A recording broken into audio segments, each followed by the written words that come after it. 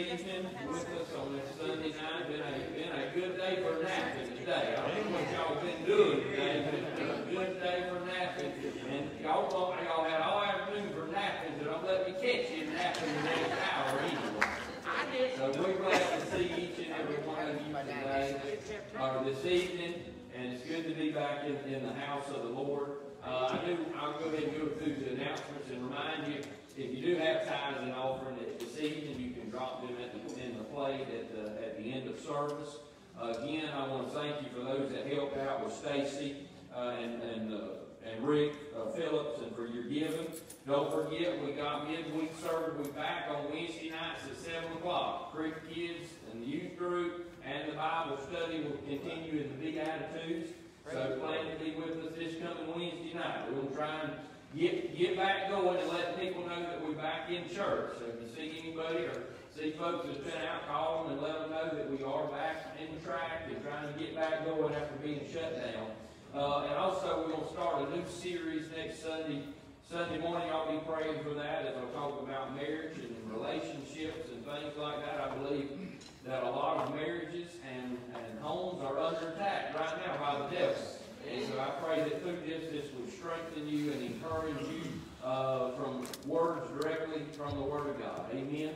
But we're just glad that you're here tonight. We're glad to be here this evening. If you're able to stand up with us, let's stand up together. And we're going to go to the Lord in prayer. Brother Wayne, can I ask you to lead us in prayer this evening? Let's pray. Lord, we just thank you for this opportunity, God, to meet back in your house again, Lord.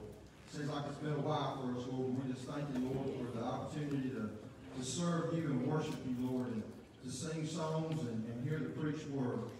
Father, we pray right now that your Holy Spirit would just lead us and guide us and teach us. We thank you for our Savior, Jesus Christ. Lord, we just ask you to just move in this service tonight. In Jesus' name we pray. And everybody said, amen. Lord, anybody pray?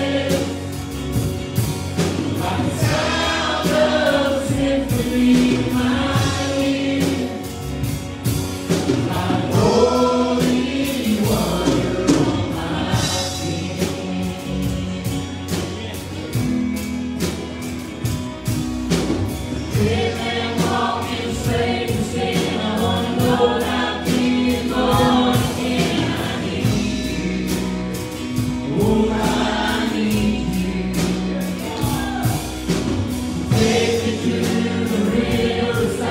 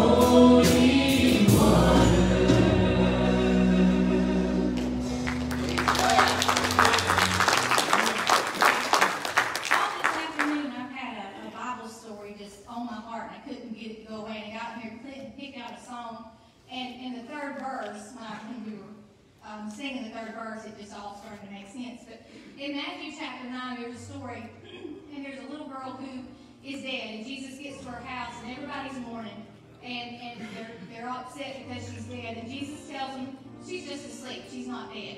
And they laugh at him. And he has to put them out and get all of the unbelievers out of the way. And he touches her, and she comes back to life, and she stands up. And the Holy Spirit just spoke to me and said, the enemy thinks my church is dead. He thinks that he has killed the church. Between political unrest and racial division and all of the things that's going on, he thinks she's dead. But the bride is just sleeping. And the master is about to touch her, and she's going to rise up. Amen. And so, y'all just prepare your hearts for the touch of the master, because he's going to bring us back to life. He's going to raise us up.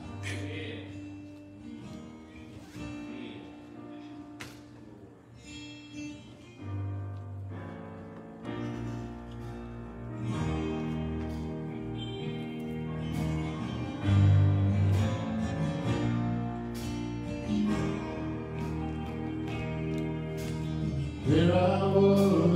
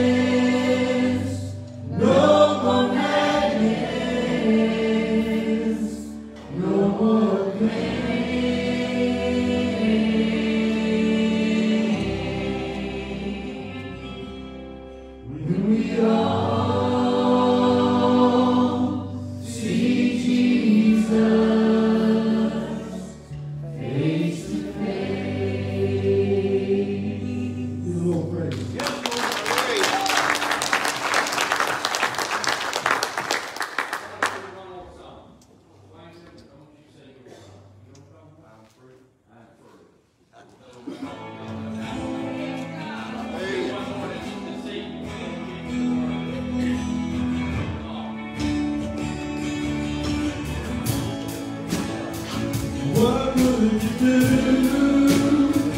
in a situation where the devil had a hold on you? What would you do at the edge of temptation where the devil came and tempted you? Oh, Jesus, that's what I do. I call on my Savior, He's singing through. Sing it out. Satan, I rebuke you in the name of the Lord. Flee from me, I don't belong to you no more. I've been bought by the blood shed on Calvary. Praise to Jehovah, I've been bought and set free. And I am free by the blood shed on Calvary. If you will continue in His holy word, you will be a disciple and have royal blood. You shall know the truth, and the truth shall set you free. If the Son set you free, then you are surely free indeed.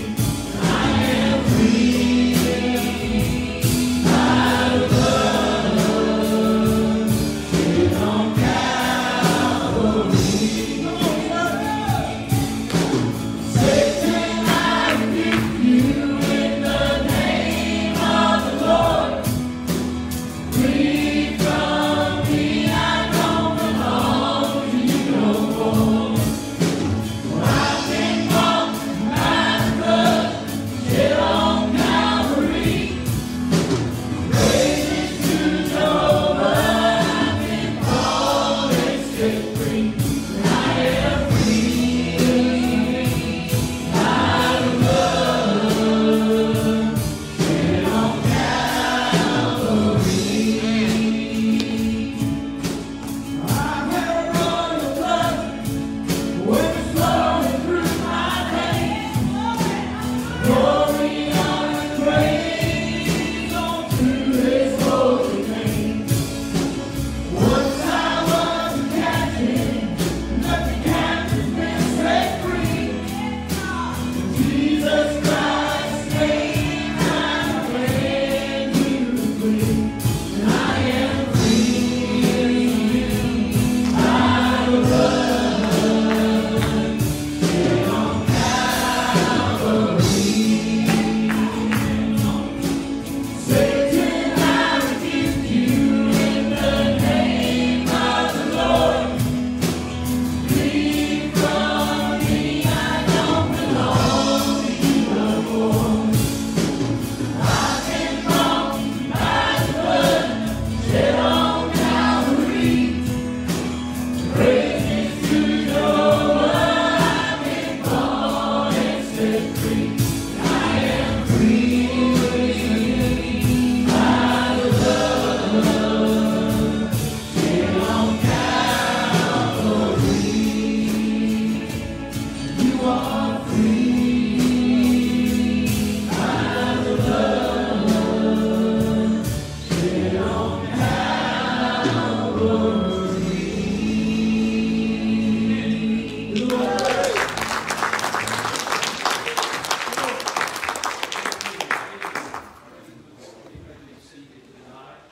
It is good to see you in the house of the Lord this evening. Amen. Amen. A lot of good singing. Y'all sounded good here tonight. Amen. I'm glad to be back in the house of the Lord. We've been out, been out 2 Sundays, 3 Wednesdays, been out really 3 weeks. And so it's good today to be back in the house of the Lord this morning and tonight. If you're visiting with us, we're glad to have you. We're glad to have each and every one of you with us this evening. Amen. Worshiping tonight in spirit and in truth. If you've got your Bibles, if you want to take them and turn to Philippians chapter 2 tonight is where I'm going to go.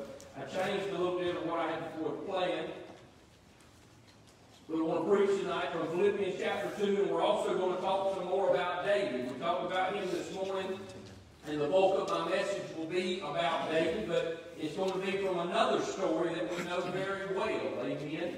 So we're going to get to that in a few minutes. I simply titled this sermon, Selfishness. Amen. Selfishness. This is going to be the topic of the hour, and I believe it's something that we can all hear and that we can all learn from. If we were deadly, just boldly honest, we have to say that we all have got a little selfishness in us. Amen.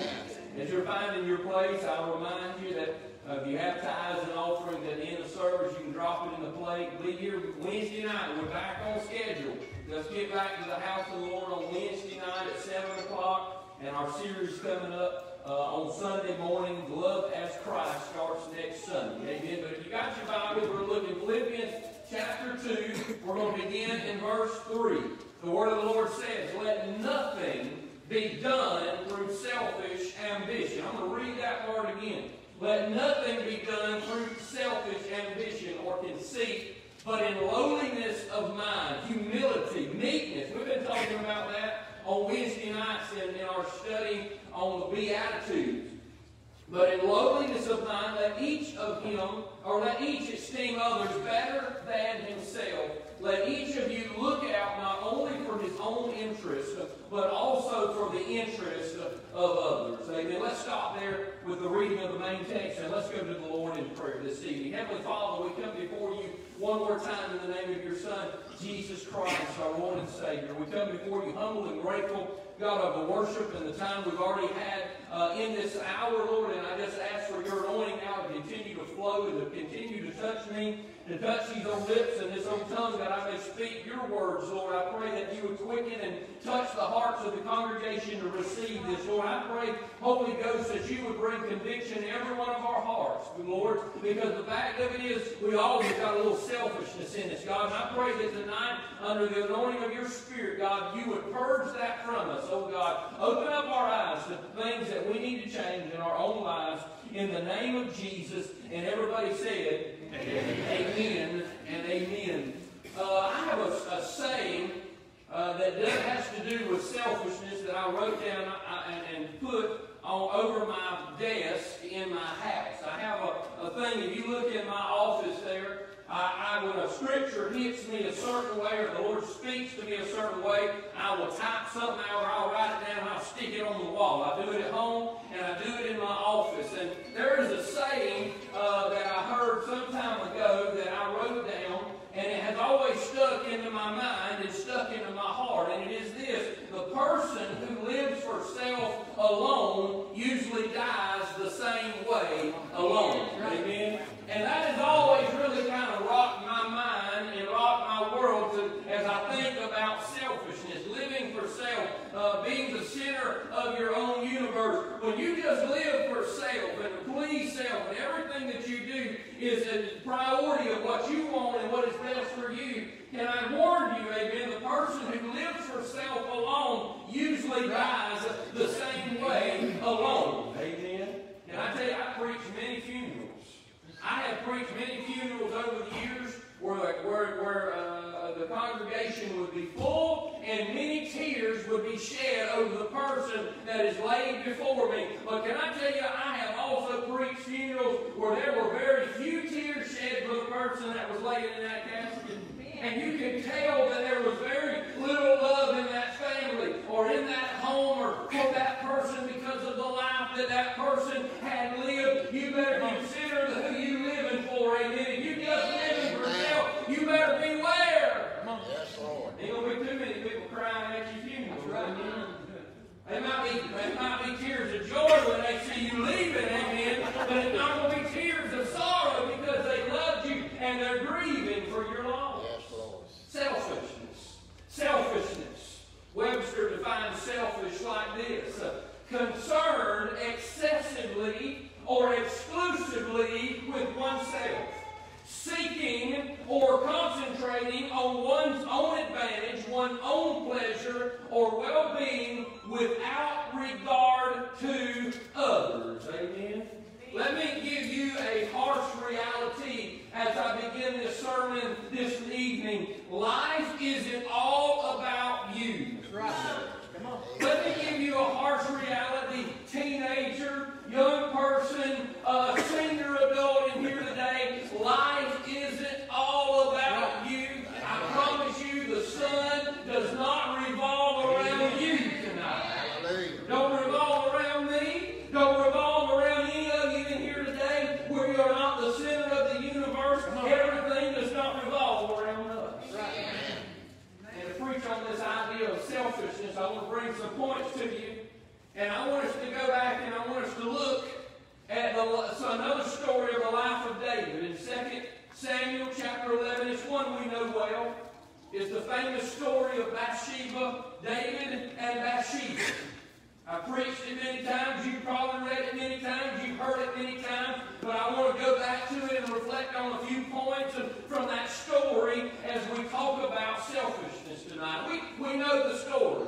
David goes out on the rooftop. He sees a beautiful married woman who is bathing as she would normally have done in that time. He summons her for a one-night stand. Then he sends her back. But the story takes a dramatic turn when she becomes pregnant by David. David must hide it from his kingdom. David must also hide it from her husband, Uriah.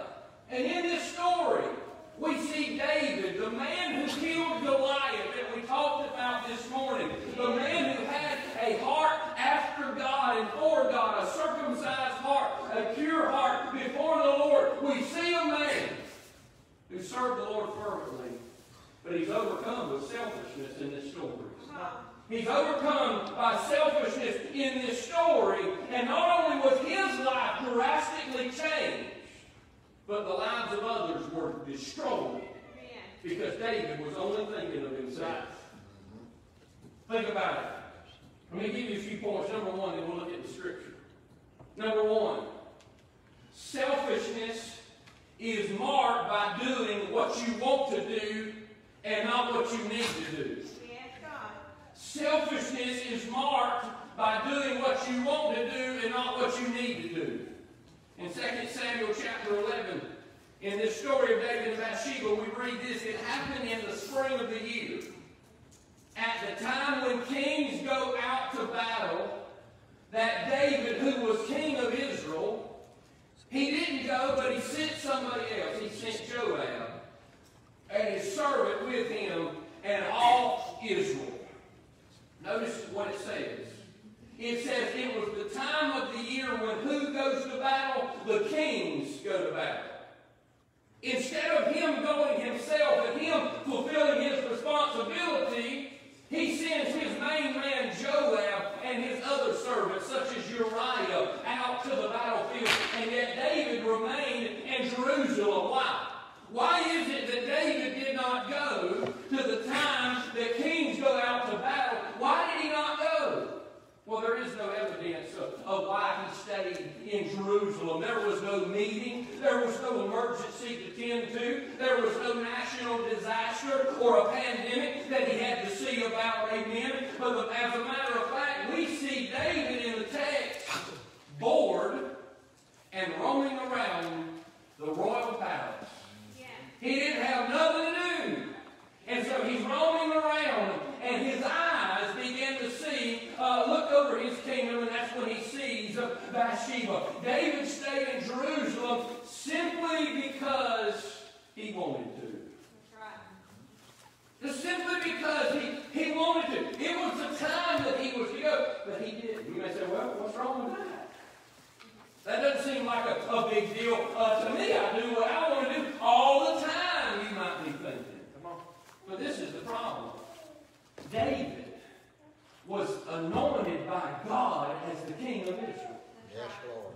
We just talked about this as I've been preaching about David and in 1 Samuel chapter 16. We talked about his anointing. God himself called David to be the king over Israel. He had Samuel the prophet to anoint him. He placed that responsibility upon him to be the king. Not somebody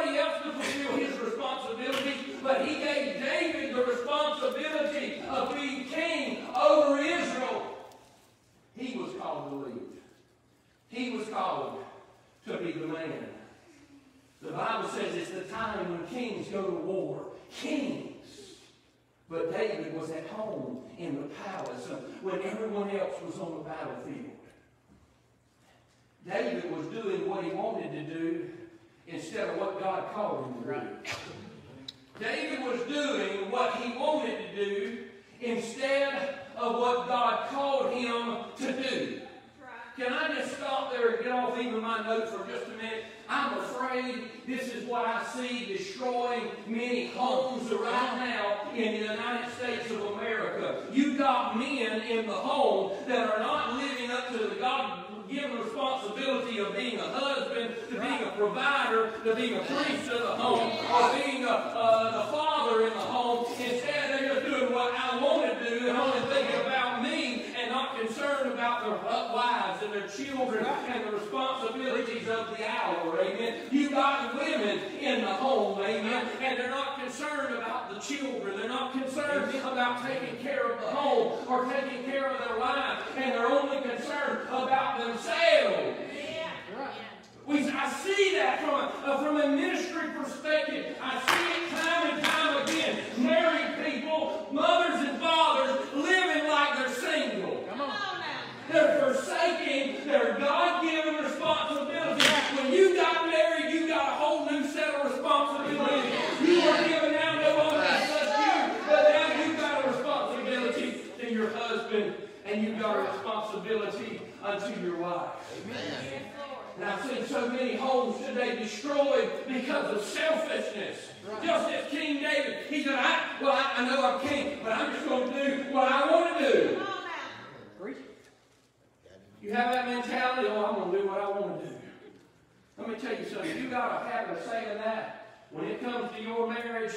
If you got a habit of saying that when it comes to your spouse, let me tell you something. You are a selfish person. Amen. Right. I've seen so many people. I said, it just breaks my heart. Come on. Well, I'm just going to do what I want to do. Yeah. I'm going to do what I Then they wonder why their marriage. That's right.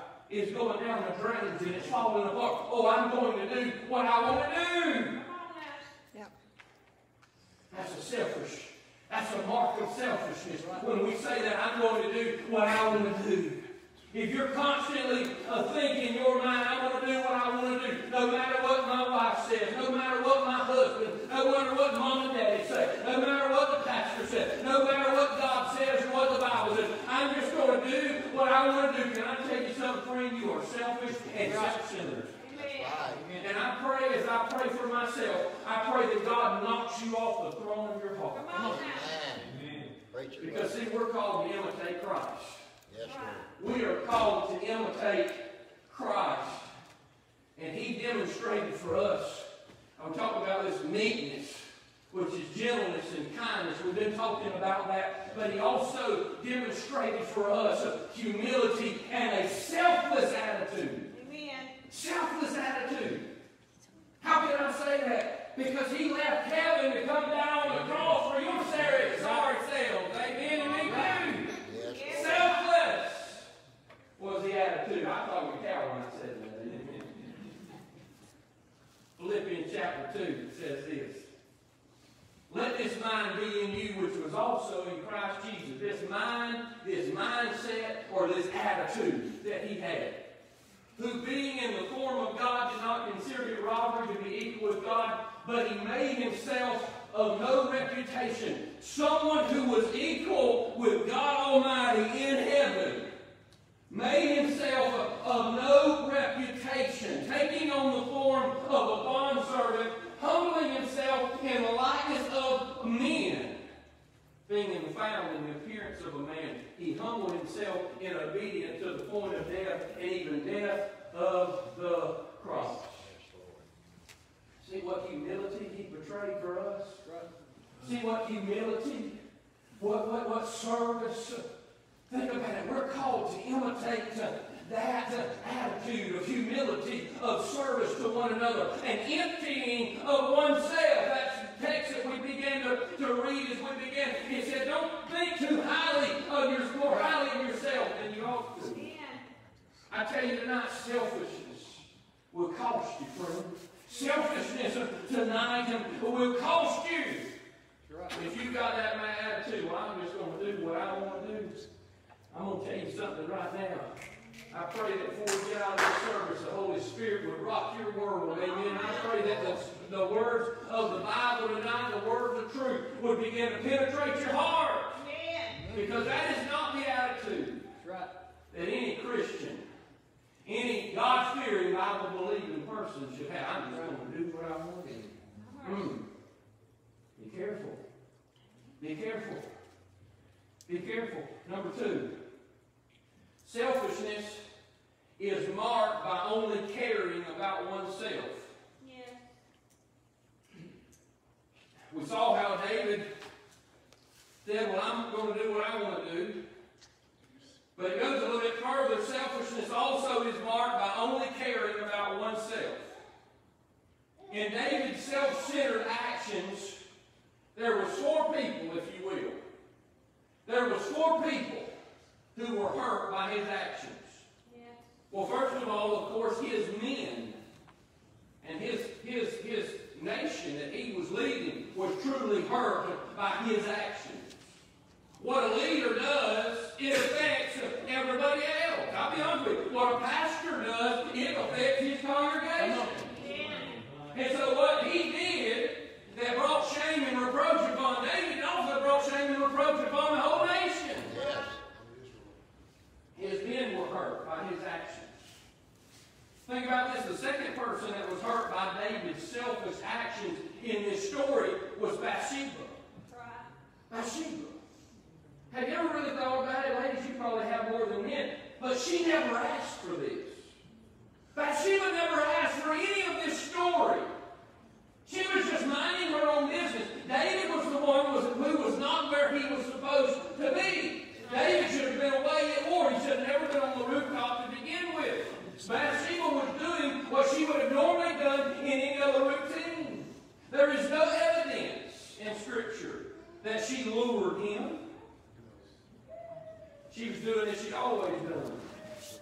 But she was taken from her home. She was taken from her home, brought into David's bedroom chamber. And David slept with her, and then he sent her back after his lust was fulfilled. David had no concern for that woman other than fulfilling his own fleshly desire. I'm going to say that again. David had no concern over that woman except for fulfilling his own fleshly desires. He wasn't concerned about what happened to her. As long as he got what he wanted. And you know what? Because he was that selfish in that moment, do you know it destroyed her life? Yeah. Have you ever thought it just utterly destroyed Bathsheba's life? She became pregnant by David, who was not her husband. Not only that, then David has her husband Uriah killed in battle. Yeah. She loses her husband, and then she is taken from her home and to live with David. All of that transpired within a 9-month period. Probably really within a matter of just a few months, actually. He went from sleeping with her to having Uriah killed and her coming to live with him before the baby was even born. Her life was completely uprooted and destroyed by the selfishness of David in that moment. Yes, Lord. Selfishness makes you blind to the needs and the well-beings of others. Amen.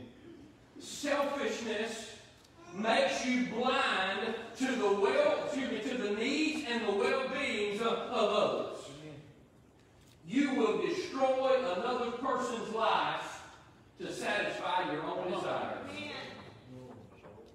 Going back, and I'm hung up a little bit on marriages and couples because I see this transpire so much in marriages and couples. If you are a selfish person, marriage is going, your marriage is going just, I'm going to say it like this, it's going to be dead. That's right. Amen. You just see this. Selfishness will destroy your marriage. Amen. Because you want to know why?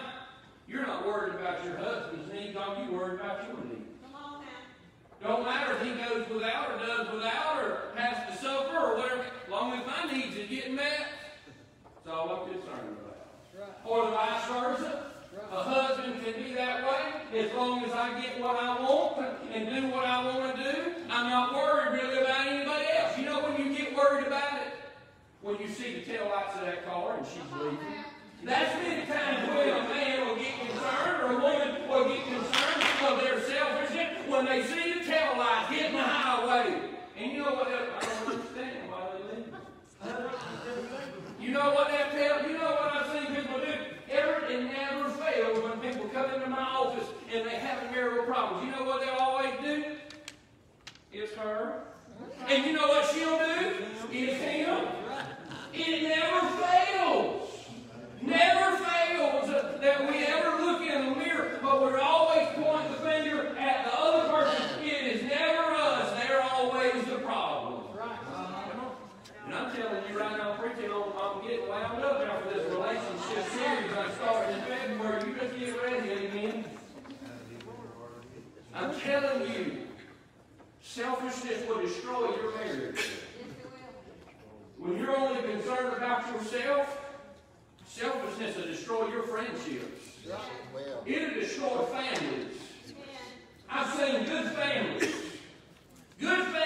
close families, be torn apart over selfishness. I wanted that for Mama's house. When somebody dies, a family member dies, and then they have to start dividing stuff up or dividing the land. Woo! You talk about that. I don't know what it is, but when somebody dies and then they have to divide up an estate, that old demon of selfishness, but that will put the pressure on it, it'll come to light. Amen. And I've seen many good families be destroyed over a piece of dirt, over $1,000, or over some little trinket that's in the house. I'm telling you, church, it ain't worth it tonight. It ain't worth it. Hallelujah. To lose your family, to lose your friends, to lose your spouse, over selfishness. I pray you look in the mirror tonight.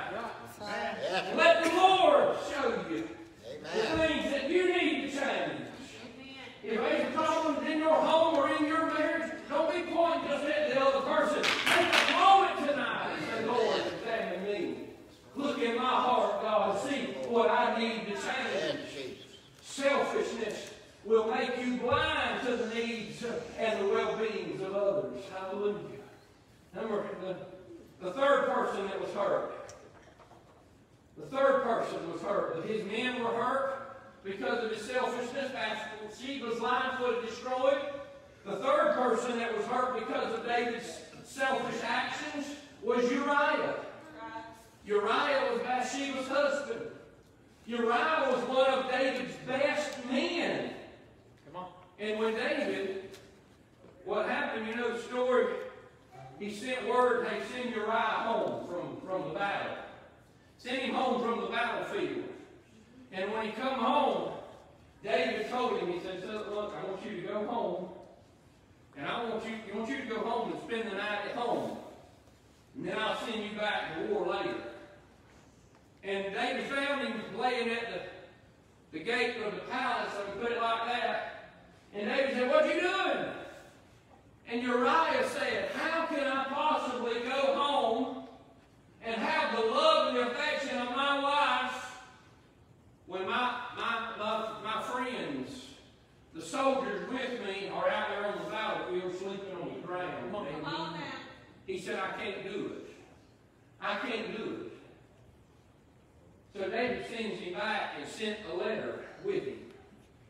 Said, when you get in the heat of battle, everybody withdraw from Uriah and let him be killed in the battle.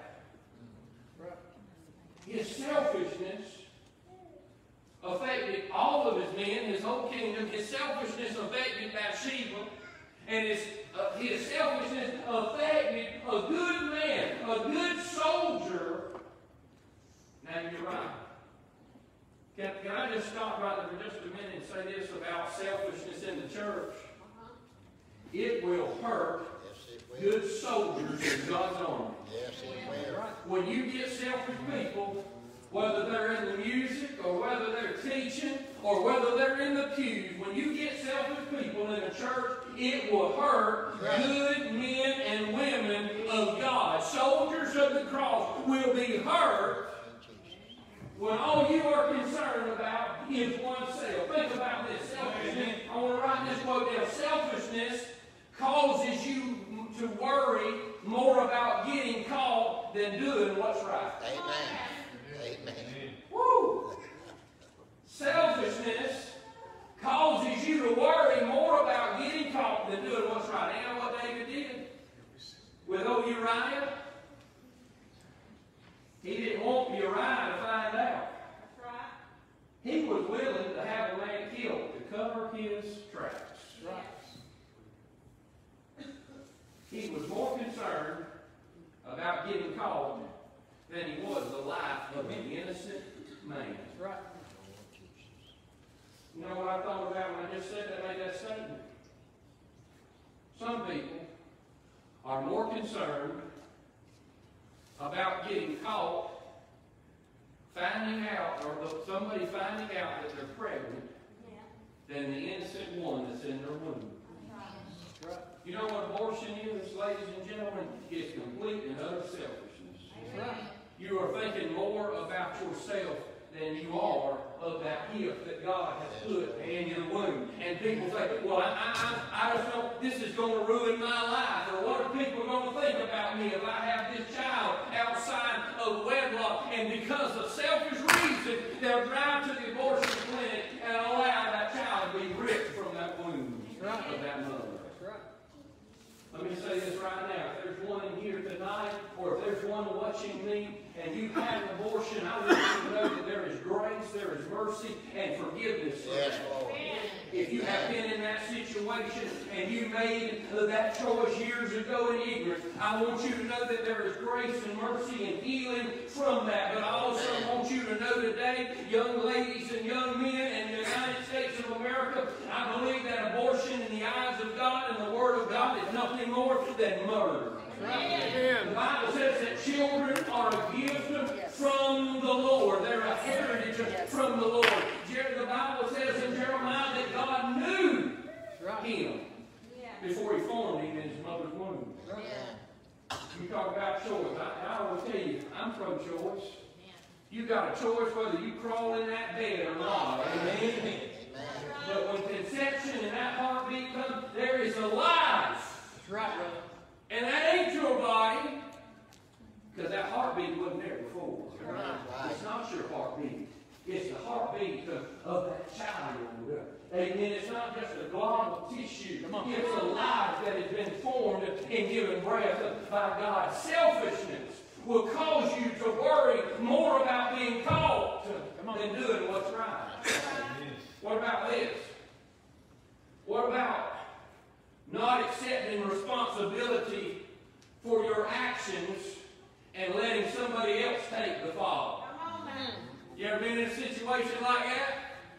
Something happened at work, and you was the one that done it, but when the boss man found out, you kept your mouth shut and you let somebody else take the fall for it. Ever done that before? You know what that is? That's selfish. Yes, Lord. I remember one time years ago, when a little kid, I think it was third, fourth, fifth grade, I don't know, in elementary school. And I remember I got an F on something, I think it was math or history or whatever it was. And I got mad at that teacher for giving me a bad grade. And I wrote a curse word. And I don't know why Mama was nosing around in my book bag to start with. You know, Mamas have a way of doing that, amen? And my mama went through my book bag, and she found that thing. You know what the first thing I told her was? So-and-so did it. I done everything in my power to convince her that somebody else had wrote that word on my paper. And then when that wasn't working, I said, well, he told me that word and I wrote it down.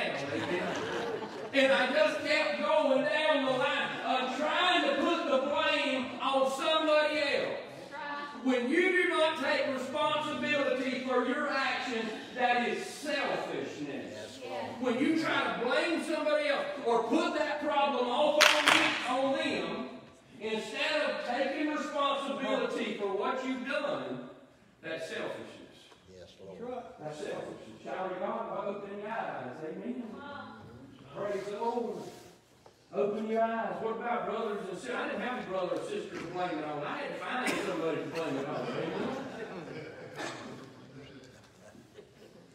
Take responsibility Yes, for Lord. your actions. David was not willing to take responsibility for his actions. He'd rather an innocent man die than own up to what he'd done. If you think, well, I will never do that, be careful. That's right. Because you never know what you'll do when you get back into a court. Amen. When you think you would lose it all if this was to come out or this was to happen, there's nothing. You've got to be careful. You never know what you might do That's right. in that situation. But I'm telling you tonight, you need to take responsibility for your actions. Amen. Number 4, the fourth person that David hurt. The fourth person that David was not concerned about, and I believe that the fourth person that David hurt was God. Amen. When David took Bathsheba, he wrote up 2 of the 10 commandments, which was do not covet your wife and do not commit adultery, right there. That's right. But David didn't even blink an eye. David did not even blink an eye. How is that? Because David had removed God from the throne of his heart and he placed himself there. That's right. He said, I want what I want. That's right. I want what I want. Let me sum up his mindset in this particular story. I know this is wrong, but I want it and I'm going to do it. That's right. You ever had that mindset about something? You knew it was wrong. You knew as you thought about it and contemplated about it and mulled it over in your mind, you knew it was the wrong thing to do, but you said, I want to do it, so I'm going to do it. Right. Your flesh desired that sin, or whatever the case may have been, and I know that it's wrong, but I'm going to do it anyway. Without a doubt. We talked about David's heart this morning. He was close to God. David knew that was sin. He was a godly man. Yeah. But he said, I want it. Can I ask you something? What is your attitude towards sin?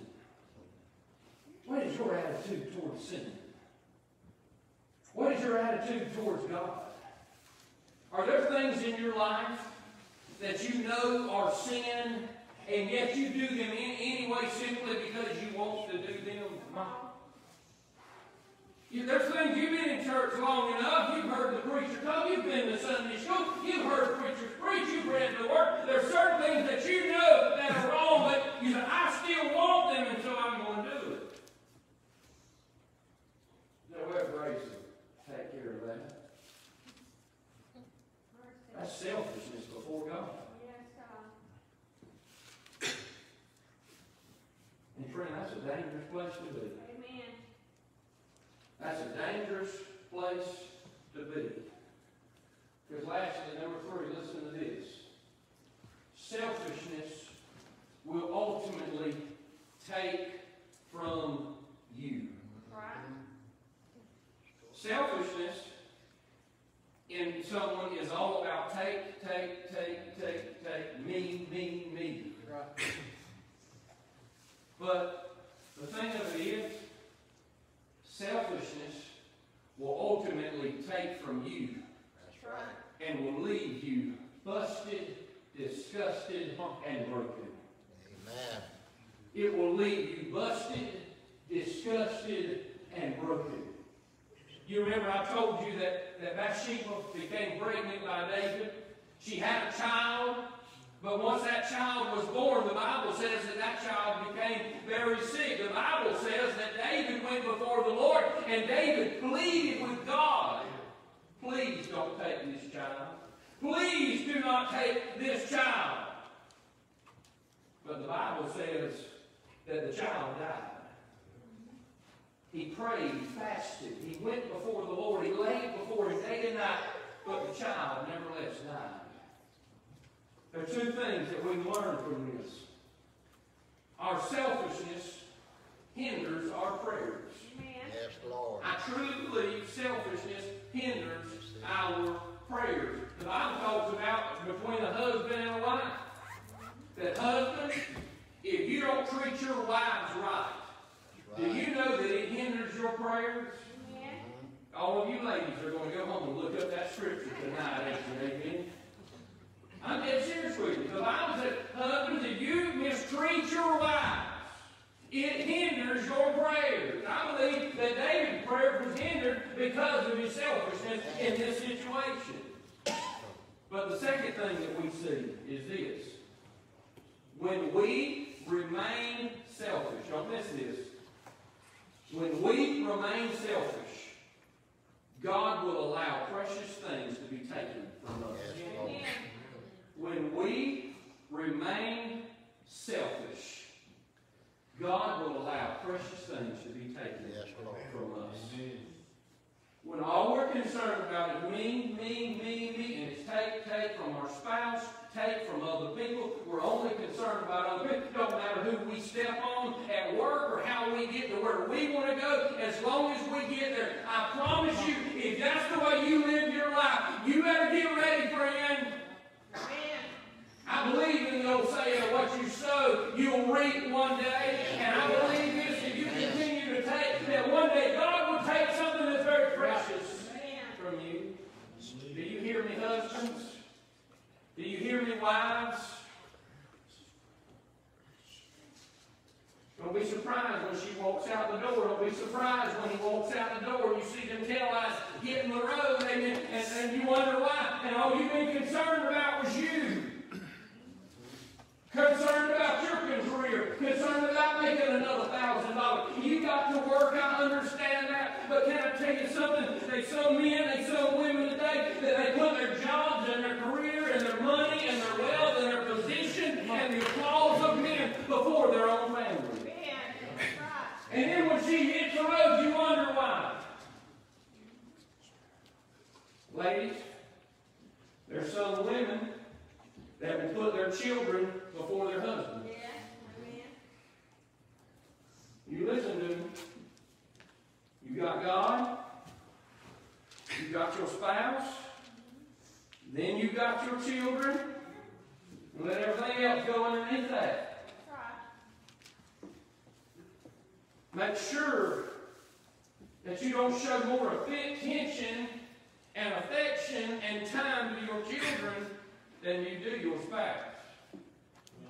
One day, let me tell you why. One day, that little Junior and little Sally Sue is going to grow up and they're going to leave. And guess what? You start looking at one another. That's why I'm praying, God. Woo! Make sure you don't put other things before your spouse, before your husband, before your family. Amen. Because I tell you, it'll cost you in the long run. There'll be some men, there'll be some women, there'll be some, there's parents that don't have a relationship with their children. That's right. Why? Because while that child was growing up, they were busy chasing their dreams, or that parent was out on drugs or drinking every weekend, and they left the child with Aunt so-and-so or Granny or Grandma. Right. Instead of fulfilling their God-given responsibilities. God will allow precious things to be taken from us when we're selfish. Selfishness takes precious things from our lives. Friend, it is time to wake up. Amen. It's time to get off the throne of our heart and give Lord Jesus Christ that seat. As I'm closing, y'all can be coming on to the music. After David committed adultery, after he coveted another man's wife and committed adultery, he brought Bathsheba to live with him. And the Bible says that God sent a prophet by the name of Nathan to David to call David out for his sin. And Nathan went before David and he told David a story about a rich man and a poor man, about a poor man that only had one goat and a rich man that had a whole multitude of them. But there was somebody that come to see the rich man and he wanted to feed him, so he went to the poor man and took his goat and killed it, and that's why he fed him. And the Bible says that David did not even recognize that the story was about him. That David did not even recognize.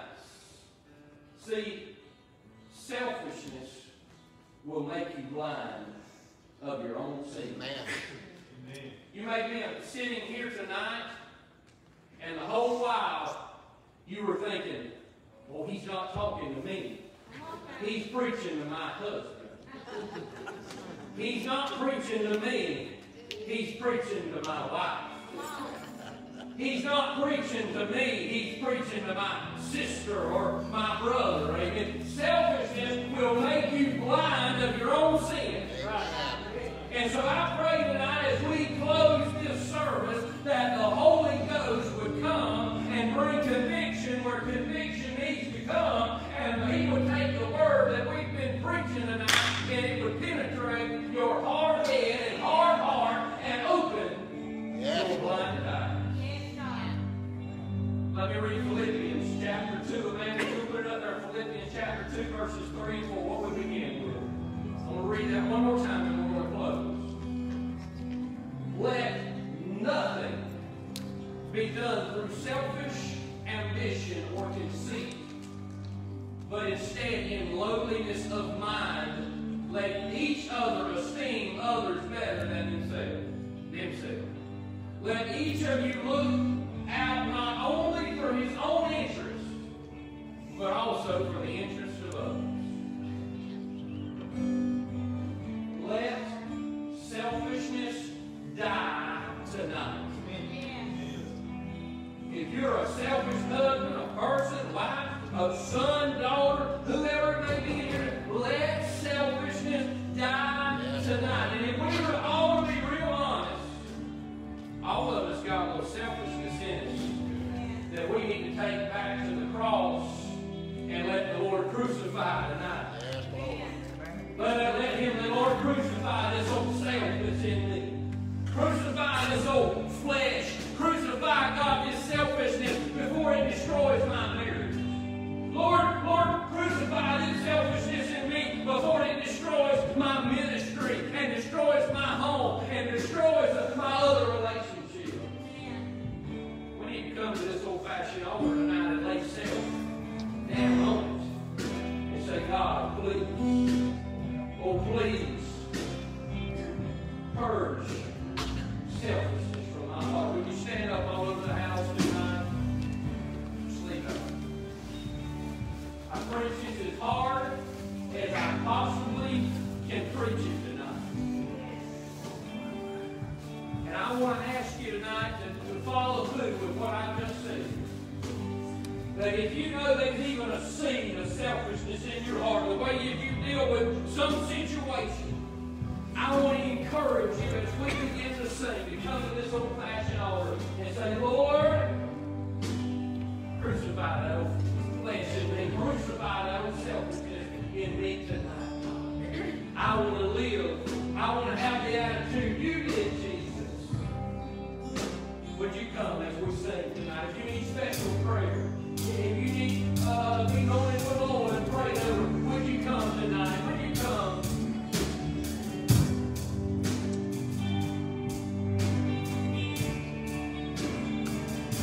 Oh, I'm a traveler, far from home,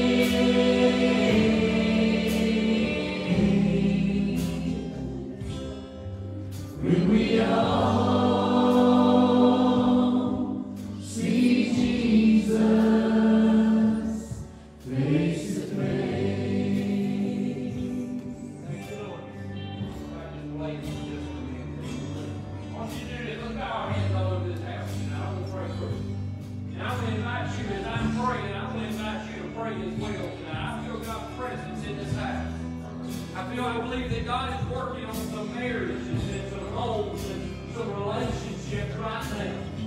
I believe that He's beginning to just use that word to begin to penetrate some hearts in here tonight.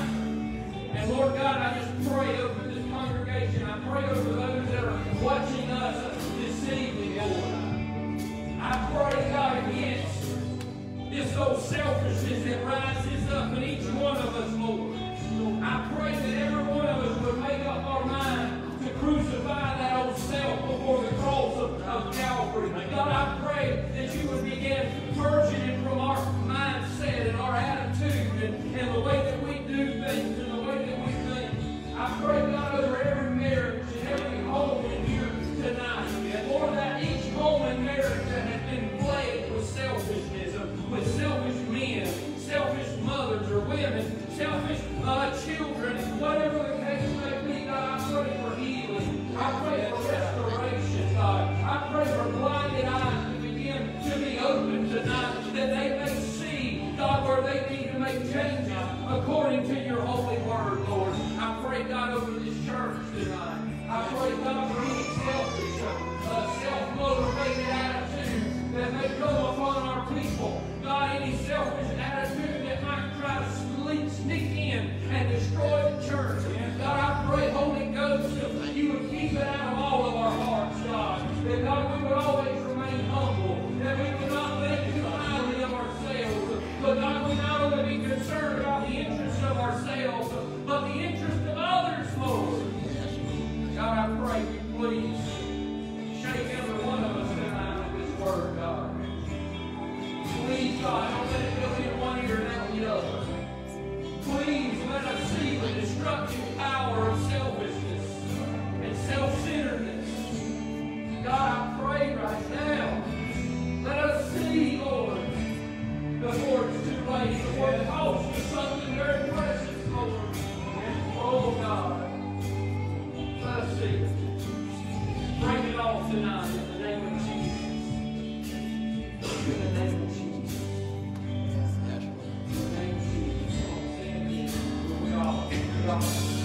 We all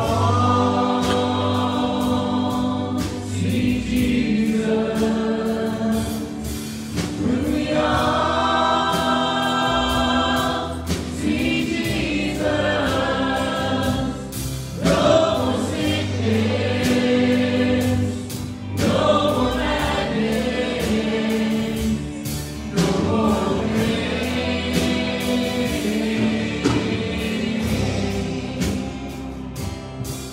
We all see Jesus face to face.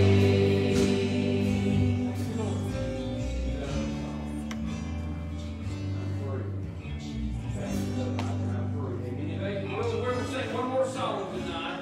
And if there's anybody in this house tonight that needs special prayer, if God is still dealing with your heart, I want to just preach on. I want to encourage you. You feel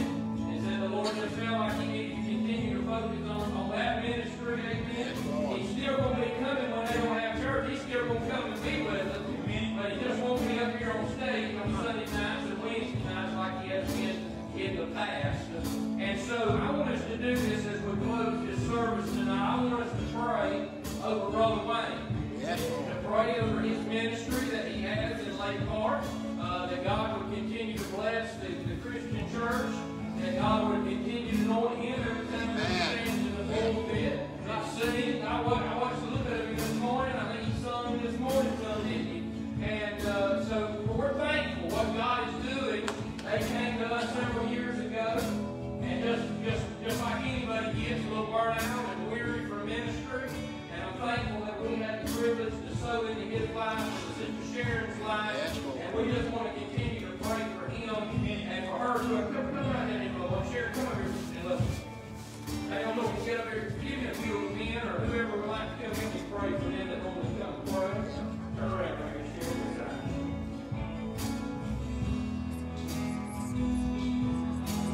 We want to just pray for them tonight, amen. And God just continue to anoint their ministry. I got to stretch in your hand this way tonight as we pray for these folks. Would you do that? Heavenly Father, we come before you tonight, and we want to anoint Brother Wayne Sullivan in the name of the Father, the Son, and of the Holy Ghost. God, also anoint his wife, Sister Sharon, right now in your holy name. God, you know the calling that you have placed upon Brother Wayne. God, you have anointed him to sing. You anointed him to preach your gospel as well. You also provided for him a position in a church, in the Lake Park Christian Church. And God, I thank you for already equipping him and preparing him for this position. And I pray that your anointing will continue to flow upon him every time that he stands in that pulpit. Let that anointing flow from his mouth, God, from his lips. As he studies and prepares himself in the Word, God, I pray that you would anoint him and give him revelation like he's never had before. Give him greater understanding of your Word, that he may lead the lost to you, Jesus, that many would be saved under his ministry. Many of the saints would be discipled, and they would grow in the faith because of this ministry. God, I pray you bless this Christian church that he's leading. I pray for Sister Sharon, God, that she carries the position of being the first lady, of being the first pastor's wife with Brother Wayne. I pray that you would anoint her, help her to carry the burdens and the responsibilities of this position, God. You have prepared them. You've allowed us as any Creek Church to sow into them and to build them up and to send them out. And I'm so thankful for that privilege and that honor. And God, I just pray how you use them for your glory and your honor. God, when they get in situations where they don't know what to do, when circumstances arise and confusion may come, they don't know exactly what to do, God always provide a way. Let him lean on you in the good times and the bad times. So strengthen him, God, many times he might get weary. Oh God, just keep him, God, under your wing. Keep him, God, close to you, God. In all that he does, God, anoint him. Pour out your Spirit on him, God, and on that church. In the name of Jesus, we pray tonight, Lord. Amen and amen. Praise the Lord. Hallelujah.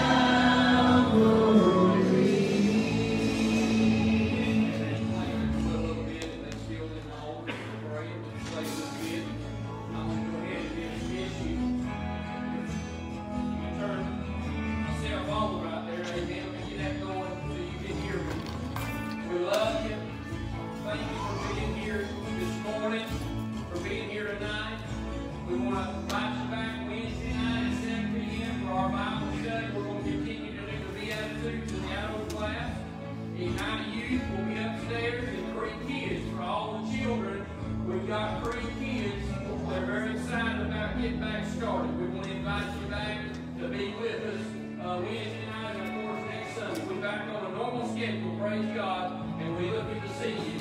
God bless you in our closing prayer. We love you. Have a great week. We'll see you Wednesday night.